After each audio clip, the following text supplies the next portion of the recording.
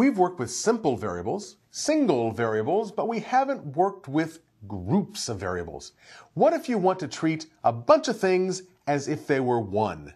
It takes a village. I have lots of instances of things in memory that I want to treat as a single object. In this section, we'll look at an array.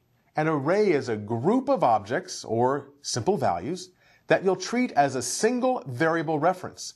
You can index into the array by position. It's a simple data structure. Most languages support them, and certainly all .NET languages do. And in this section, we'll begin looking at how to put values into arrays and how to get them out, how to iterate through to visit each element of an array. By the time we're done, you'll know how to build them, get things in, and get things out.